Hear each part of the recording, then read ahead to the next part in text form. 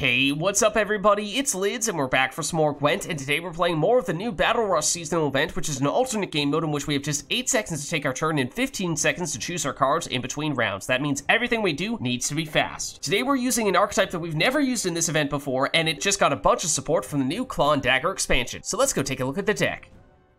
So today we'll be playing a Monsters Arachas Swarm deck, which is the archetype that just got a bunch of support from the Cloud and Dagger expansion. Basically, the idea is that we are going to spawn a ton of little drones on our side of the board and do that quickly, so that then we can use cards that boost every single unit that we have on our side of the board to give us tons of additional value. And we have some new cards that are particularly good at doing that. So Arachas Nest, a Spontaneous Evolution, those are great ways to very quickly get a bunch of cards on our side of the board, drones in particular. And then we can also use things like Arachas Behemoth to create even more of them and boost them up in the process. Endrega Queen. Generally, I like to consume the Arachas Behemoth with the Endrega Queen because high provision cost means you get a bunch of drones from that. Once you've done things like that, you'll get a bunch of units on the board. Even the recently reworked Eater, both good for damage and also spawning units on your side of the board. Of course, also with this leader ability, anytime you play an organic card, you'll get a new drone spawned on your side, and you can use this to get 5 drones on your side of the board. So no shortage of ways to get the drones. Then once you have a bunch of drones, you can use cards like Yennefer of Vengerberg in the range row for a lot of boosts. Glustyworp, assuming that your drones are still on 1 power for a big source of boosts. Use Bone Talisman, which because it's organic will spawn more drones, but also give them all boosts. Even Chimera, basically just load up on drones, of course the easiest card to get a bunch of copies of in a row, and use this once you're on Adrenaline 5 to get those all boosted up. We have the new and improved cards to add to this deck from this expansion. Hive Mind, basically rather than spawning in a drone, you'll spawn in a bigger Kikimore bronze unit, and there are only 4 bronze Kikimores anyway, so it's just a matter of choosing what order they show up in, which is not a huge deal most of the time. But there are some new bronze Kikimores, including the Hatchling, which helps us spawn even more drones. One that I didn't actually include in our starting deck here because it's a little bit tough to make it work in this event. The Stalker. Basically, whenever you spawn stuff, you'll get a charge, and you can either damage units that have lower power than you, or consume on your row. And because we are spawning so many cards, yes, you might run out of board space. This is a way to still spawn in more things, even when you're about to run out of space. It's also a way to deal damage if you don't have any concerns about running out of board space. But because charges are generally very difficult to use in this event, since you have so little time to take your turn, that's why I didn't put any in our starting deck, but you will eventually get one of these from Hive Mind, so just bear that in mind. Other new cards, Acid Spit, which basically means every time you spawn a unit on your side of the board, you will damage whatever enemy you target with this, with the infusion that you are giving it. When it gets lowered down to 1 power, it will then spread that infusion to adjacent units, so you can eventually damage every unit on your opponent's side of the board down to 1 power because you're spawning so many stuffs, and you can trigger this multiple times per turn, which is pretty amazing because, especially with our leader ability, we can spawn a ton of stuff in 1 turn if we'd like to. Does not destroy those units, just drops them down to 1 power, but that's where something like Glusty could be a really nice finisher for you. One thing to bear in mind, you want to be careful using Glusty because this relies on you and your opponent having 1 power cards, and because we have so many other things that can boost our 1 power cards, they're no longer on 1 power. So for the most part, I try when possible to play Glusty in a round in which I'm not focusing that much on boosting, more so on just spawning a bunch of stuff and maybe on control more generally, acid spray, things like that. And then in the other round, I'm focusing more on boosting the units that I went wide with things like Bone Talisman and Yennefer.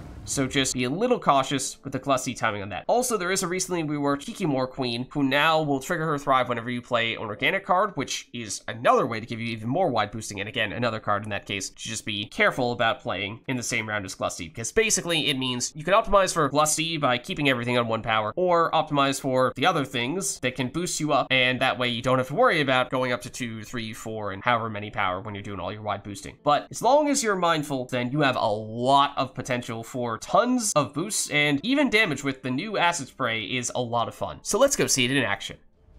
Alright, so going up against Scoia'tael here. Ed will go first. Alright, so let's get rid of Best Boy in hand. Don't want to see that. Then, don't love Kikimore Worker or Warrior, whichever one that is.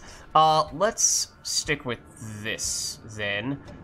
Glusty need to be a little bit careful that we don't boost our card so highly that that doesn't have a great way to consume and destroy stuff, because that is one potential anti-synergy that we might have. Guar gonna lock you? Okay, so be it. In that case, maybe we use you as our early round engine instead.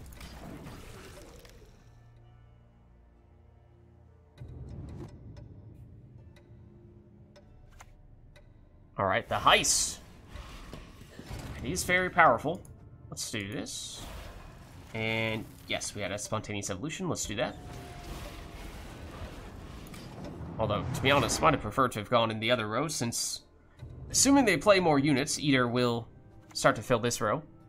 That's not a bad play. It's not bad at all, in fact. Tempted to Hive Mind here, but let's go. I will do this. I'm just going to make this very crowded in that row. Oh yeah, no, Behemoth is going to spawn more stuff there, so we definitely didn't need to do that, although we could Chimera there instead. Surprised to see Mata. I mean, you... No, they can't do it on Mata because she's neutral. Okay. Just making sure there. This? Oh no, it's too early for you. So it's going to be this. So we have time to get you out, preferably. Which means we'd like this round to go for at least one more turn, which after the Mata means that's apparently not going to happen. Okay, I guess we'll still pass here. It's a very early pass, and they bricked a very valuable card as well. Though they will get the echoed copy in this round. Okay, so we are down a card. As I said, there is an anti-synergy between Glusty and things like Bone Talisman. So, not a huge fan of that. Unfortunately, we kind of have to pick one over the other. Kind of looking for a throwaway here, and it might just be Hive Mind and Hive Mind alone. Because this does give us some carryover value.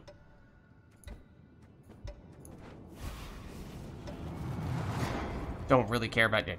Okay, also you ended up in the range row, which is technically not as good, but by having that be the only card we play in this round, that means we're going to get extra value from Hive Mind in round 3, so deliberately just going to call it there for round 2.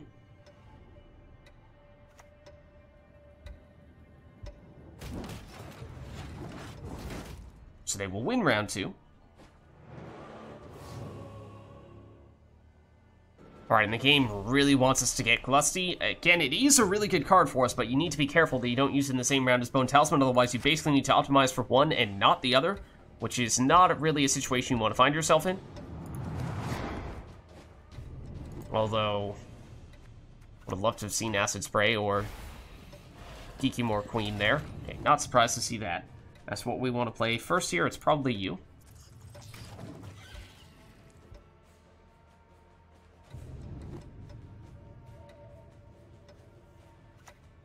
Okay, Skirmisher will damage but not destroy.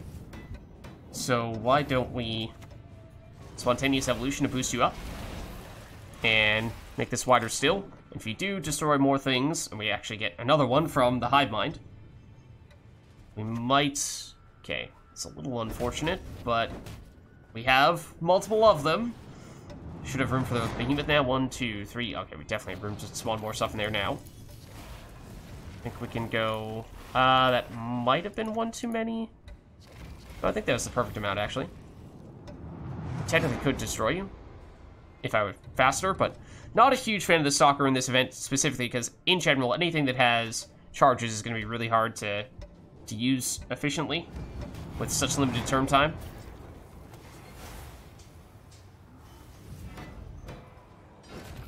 Okay, now let's do Queen.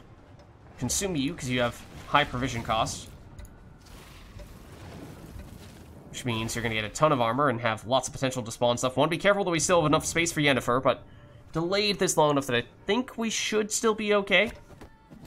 Although we do have an Arachas Nest, which is going to take up a lot of room. Okay. I think maybe go here, which removes a unit and therefore gets the extra damage, although they had a bunch of armor, so it wasn't super effective. Kind of wanting them to destroy some stuff so that we have a easier way of justifying playing Arachas Nest here. Acid Spit, what I would give for that right about now. Okay. I don't love it again, but it is technically an option.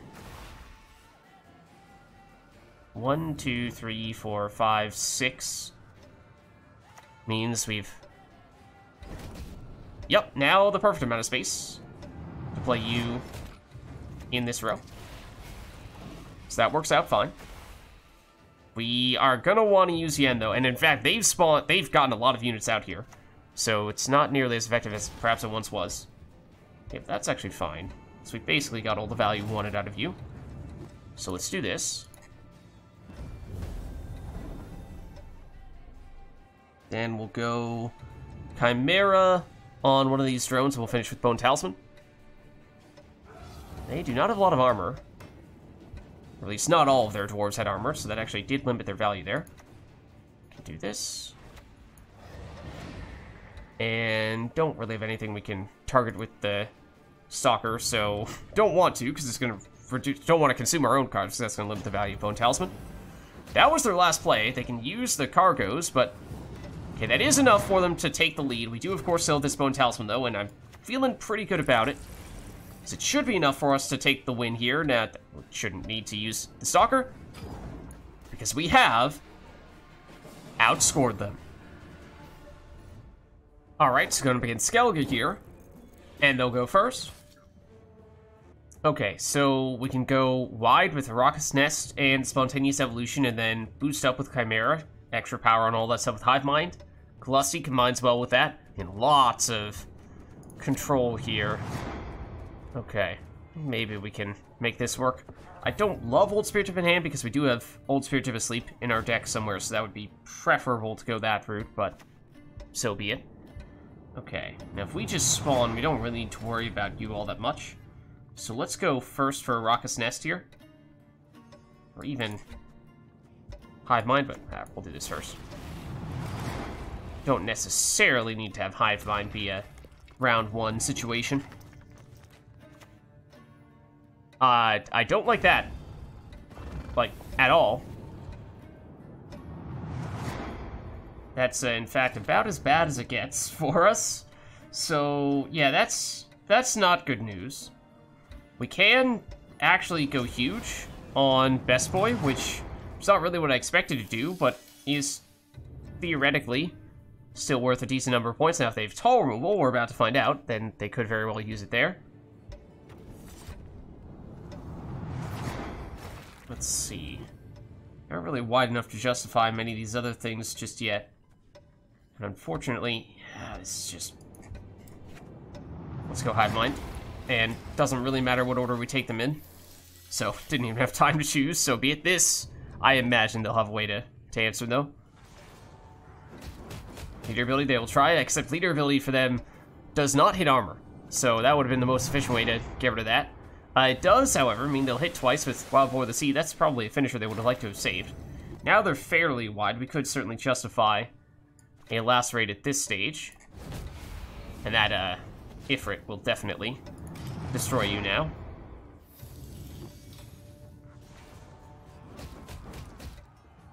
I'm not really sure why they're using leader ability there, because they just wasted some of the value on Ifrit.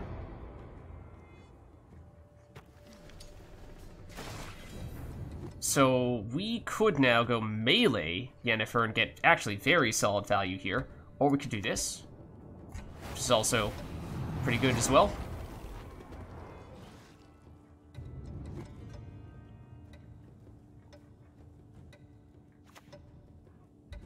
Flamnica to heal. We Lacerate.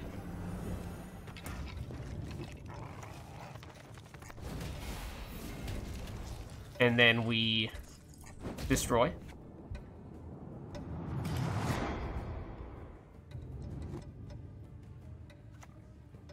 Swallowed Priest. Okay, I see where this has come from. Technically, you put that in the wrong spot, but... Okay, how are we liking the looks of this? Because it's not great. I mean, we could Old Speartip. That does put us in a slight lead here, although actually with the Swallowed Priest, that's not truly the case. As I said, I was not thrilled about the prospect of playing that anyway. I think we might just pass this one here, because we don't really have the setup for either of you, and nor do we for Chimera either.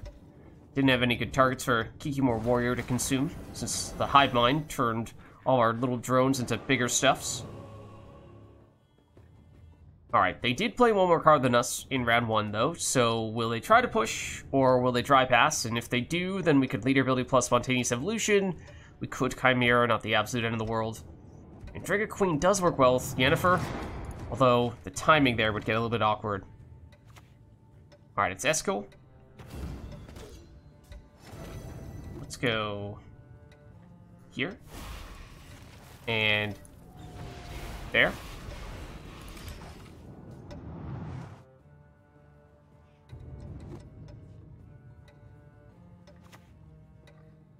Chad. Okay. We do technically still have one thing that can survive that. If we go here. Not really the way that I wanted that to go, but technically we did still survive.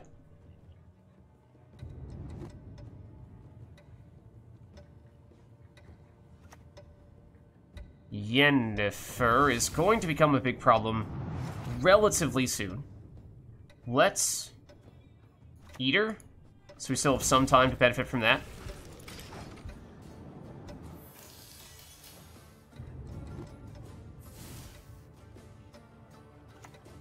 Okay, Freya's Blessing. Question is going to have to be Glusty or Chimera and slash Yen. I think we go... Let's do Yen here. Well, technically should have done that first.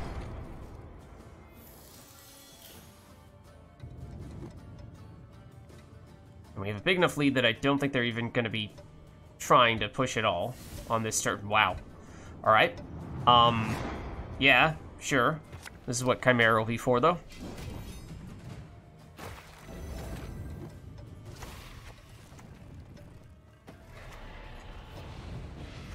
Which should put us in lead with one card to spare here, even after their boosts.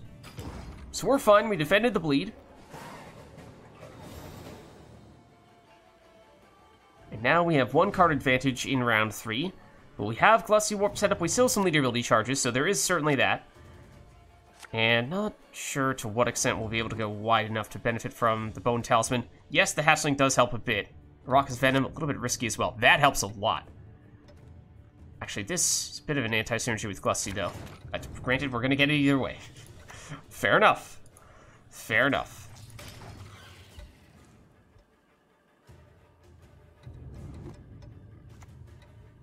Okay, Mantlets.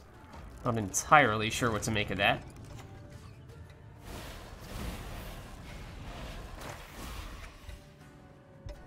Gonna deliberately set this up early so that we have time to still use that last charge, and basically we're optimizing around one of these but not the other, because they are, as I said, kind of anti-synergistic with one another. So I think maybe we'll optimize Bone Talisman.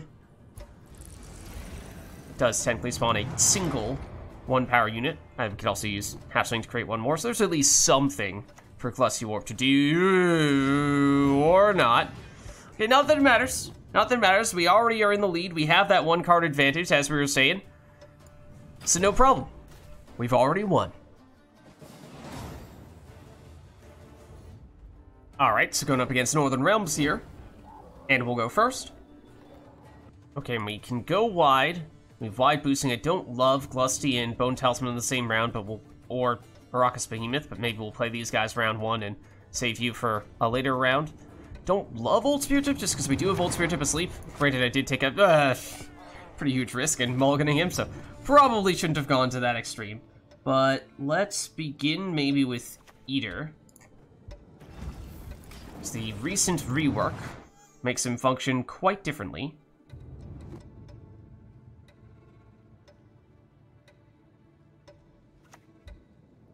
Okay, now, granted, that's unfortunate, assuming that you do lock him. But we tried to get the engine out early. Alright, now let's, in that case, maybe we consume him with you for extra value. Because that's gonna fill the entire row.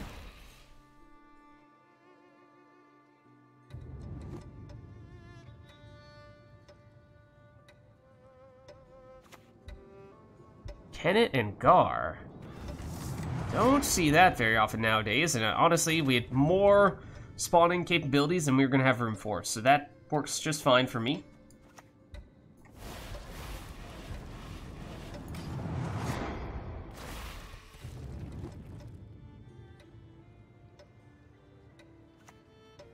Right, Redanian Knight. And we could Lacerate it just to get rid of the armor and stop it from getting boosted, but I think that's probably overkill. Let's do this. And let's do... I think we have a little more room than this, but so be it. We'll save our leader ability charges. And we will probably look to Bone Talisman quite soon.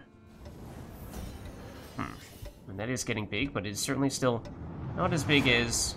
not as many points as we have set up here. So I think it's a little... okay, sure, we'll do one more. Just to get a little more value out of this. And now we're in Chimera range, so we can use that on really either row. And obviously, range row is a little more valuable at this point.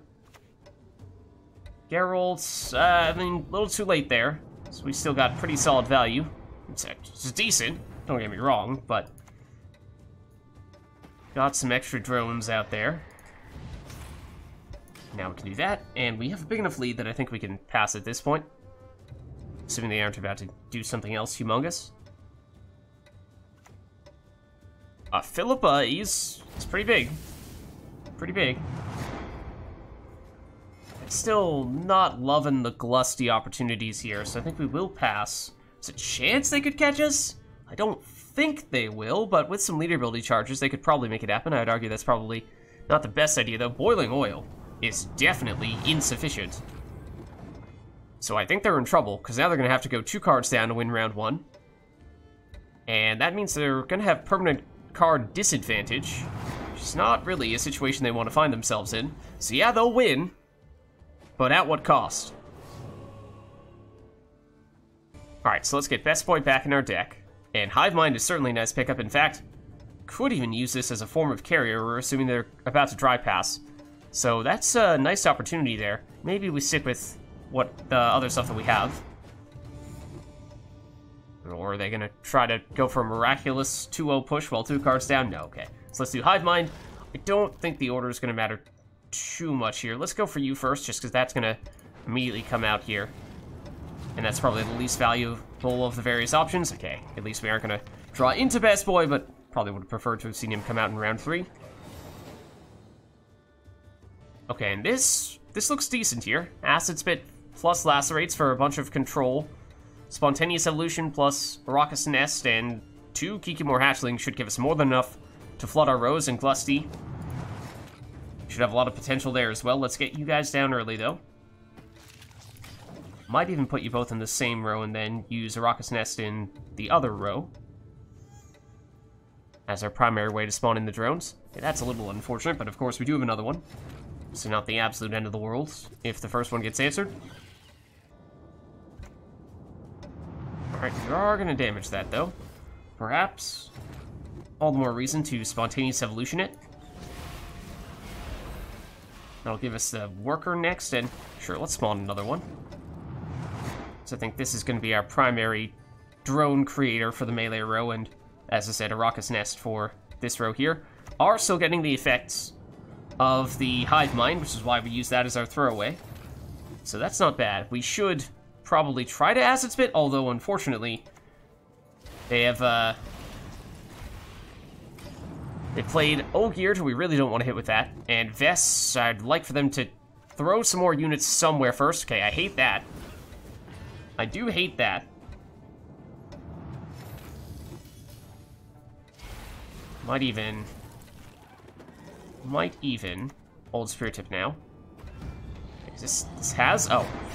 I was gonna say, it doesn't have anything it can go after. It can consume one of our cards, which we don't really want to do. And now we can Acid Spit. I'd like to have spawned that in. Okay, that was silly. Sure, I mean, put a...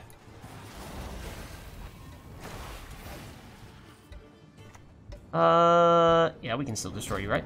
Oh, and I'd like to do this too, if possible. Oh, I forgot, we got this from Hive Mind. Okay. But yeah, it didn't get the boost. It got the shield, sure, but that's not a huge deal in the grand scheme of things. Neneka and range row, or rather melee row instead of range row. They're in a lot of trouble here, it would seem. Let's do that. We will have charges. I don't love the Stalker in this event, just because in general charges are very time-consuming to use, and when you only have 8 seconds to take your turn, that is not the easiest thing to make happen. I think it's going to be Lacerate here, or technically that, to pass that, and then this, and then do some of that, and then finish with last leader ability charge, Glusty, and if we have time, any other Stalker charges that we can manage. But I don't really think we're going to need to do that. I mean, I kind of want to see how many points it's worth, so it's, you know, we'll go for it. Even if it's a little overkill. But there you go. Humongous Glusty finisher to seal the deal. Alright, so going up against Nilfgaard here. And we'll go first. Okay, and I think... I don't love Bone Talisman plus Glusty. That's a tricky combo. Same with Kikimore Queen. Tell you the truth, it's probably not going to be a Glusty round by the looks of things. Alright. Guess we will make do with this, though. In which case, why don't we begin with Eater. The reworked one is actually a very potent engine nowadays. Garrison. For a sapper? That surprises me quite a bit. They also accidentally hit themselves. Not really sure we have any way to punish them for playing Madoc, but... Alright, let's go here. And here.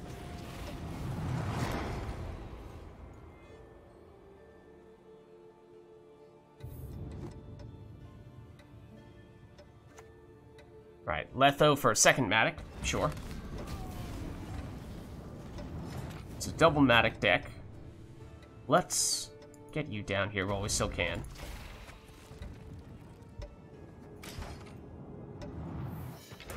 Best Boy comes out as well.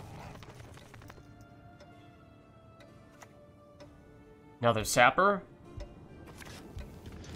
They're gonna accidentally hit themselves again? Not this time. Okay. Maybe. It's a little bit of that. Keep you a little bit safer. Kind of saving all the big stuff at this point. Might still finish with a Glusty after all and save the boosting stuff for a later round by the looks of things, but we'll see. Surely you don't have the unicorn. You do. Play it here, I dare you. I mean, it's going to be random, because your turn is already ended. So we could Glusty here, and I think I will. I think I will. I technically did have, if we were quicker, time to do that. Try to use that as well, because it might have been our last turn. Huge lead, so we may look to pass on our next turn. I am eyeing that as a potential target for Arachas Venom, or the Slave Driver. I will definitely do that now. Where are you gonna vanish? I mean, sure. It's not very good. Alright, let's do this, because it's decent value here. We'll actually get you out, and we'll do this. And I think we are now content with passing. I'd be surprised if they play further. You know, it's ambitious, I'll give them that. Ah! That was very good. I did not realize we had such big cards right next to each other. Might have been a little reckless with who I applied the boost from our stratagem. Even with that being said, okay, I'm still gonna pass here. It's a 7 point. Okay, granted, it's maybe not quite as big a lead as I would like to see. Heat Wave as well. Not bad.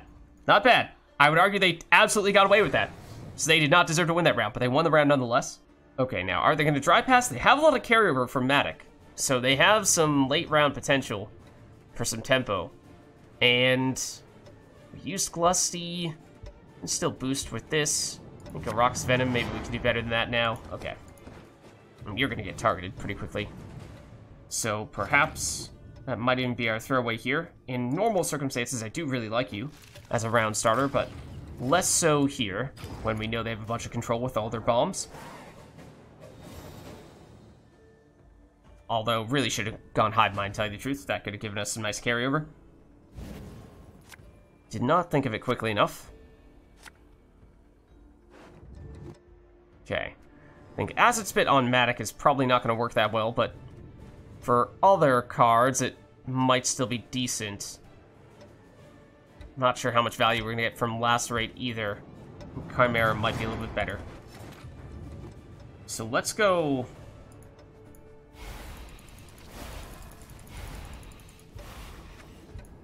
Okay, well, now this is probably going to brick. Okay, good. It did actually play in the road that I wanted it to.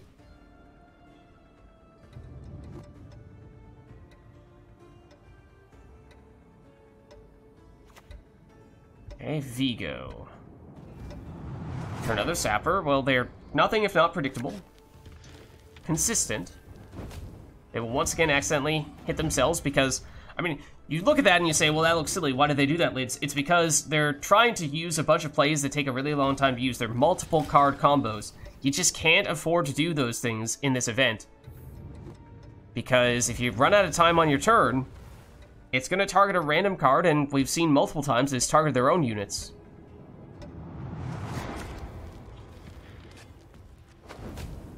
Like so. I mean, they're not far away from accidentally banishing their own Madoc. Alright, let's do this. Sure, throw that in as well while we're at it.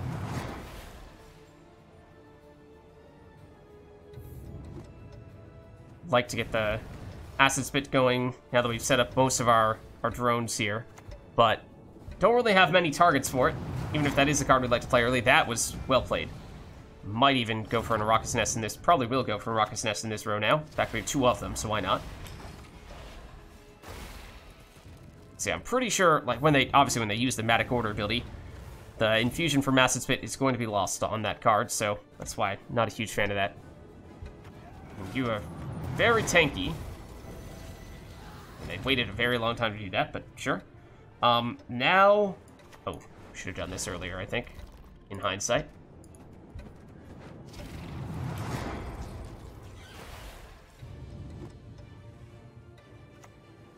Want to make sure we don't run out of board space, because we are a little close to doing that. Right, let's go Acid Spit now, and I guess we'll hit you. Right, that arguably might not have been the right play, because as we're seeing here, we're going to run out of room pretty quickly, but especially for, I didn't realize we still have an Arachas Nest. In some ways, we actually want them to destroy some stuff, so we have a little more room to do things here. So I'd like to be able to do this.